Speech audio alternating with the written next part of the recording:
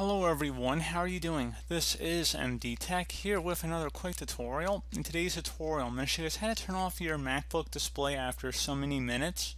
So this should hopefully be a pretty straightforward tutorial, and without further ado, let's go ahead and jump right into it. So we're going to start off by just left clicking on a blank area on your desktop, and then you want to go navigate up to the Finder bar up at the top of your MacBook desktop. Go ahead and select the Apple logo, and then you want to select System Preferences.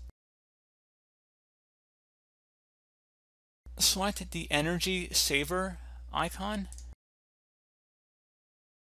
Where it says Turn Display Off After, you can use the scroll bar to adjust how much time you want to pass of no activity before your display turns off.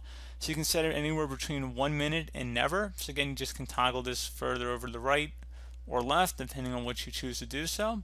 So again, very straightforward process there, guys. And if you were to go ahead and select the schedule button, you can also schedule your computer to start up or sleep after a certain period of time as well at a certain time. So again, pretty straightforward process, guys. So if we were to select that, you can actually set a certain day of the week if you want to do that.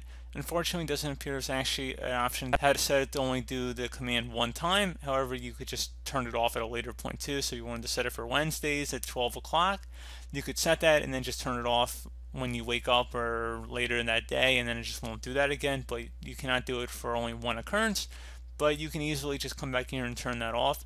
So again, pretty straightforward process, guys. Do hope that I was able to help you out, and I do look forward to catching you all in the next tutorial. Goodbye.